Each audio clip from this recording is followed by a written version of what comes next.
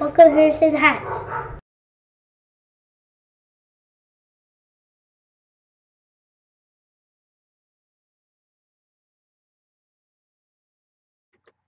Hey guys, welcome back to Harrison Hacks. Today I'm going to be showing you how to convert multi-bin file PlayStation games into just a single bin queue. What this is handy for is, number one, it just makes things nice and neat. You have one bin file, one queue file, much better than having multiple bins and one queue file. More importantly though, for the PlayStation Classic, if you hack your PlayStation Classic, as far as I'm aware right now, it's only using one bin, one queue. So it's only using single bin and single queue files. So I thought I'd go ahead and show anyone who has multiple bin games how to switch it over to single bin, single queue. So the first thing you're going to want to do is go to the link in the description, and it's going to take you to MU Paradise, a nice old website that's been around quite a while, always has good stuff. And it's going to take you to the CDMage 1.02.1 Beta 5, and we can download it from right here. And you can download it to wherever you want. Now I'm just going to download it into my PlayStation Classic Games folder. I hit save.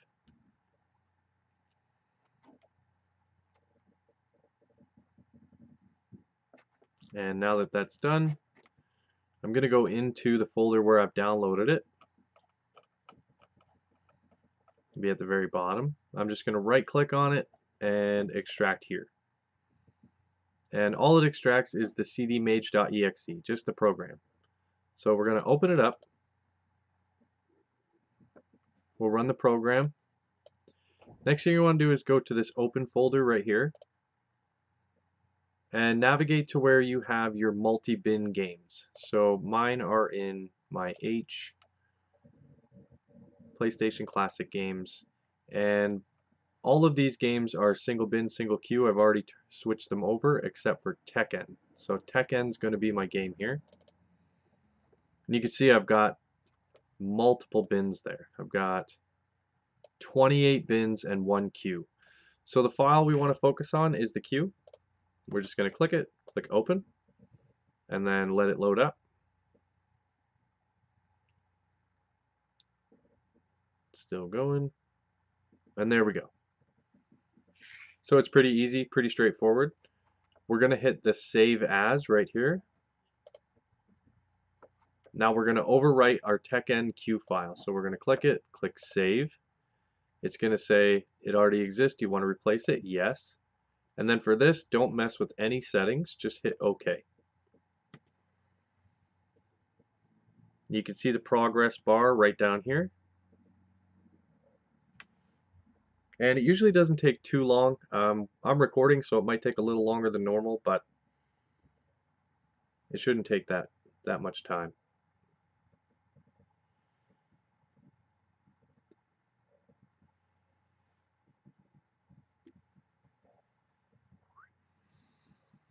And what made me look this up was actually, I was hacking my PlayStation Classic and was like, wow, some of my games aren't working, some are. And it turned out to be the multi-bin games weren't working properly for me, so I made them into single bin queue and they work great.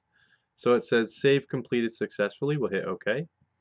And you can go ahead if you want to, you can go over here, click new, and then you can repeat the process with other games if you want. But for this, I just did the Tekken, so I'll close it down. And I'll go into my Tekken folder. And you can see I have all of my track bins here, but then I have one single bin and one single queue on the bottom.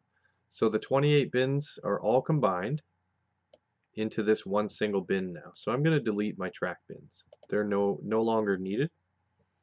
And now we've got a single queue and a single bin, just like that. And that's it. It's that easy, guys. Nice quick video for you. Hopefully this is beneficial to everyone out there. And I'm going to have a lot more PlayStation Classic videos coming up in the near future, so stay tuned for those.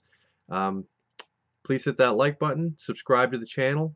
Make sure you hit the bell notification so you can get notifications every time I do post a video. And most importantly, have a good day.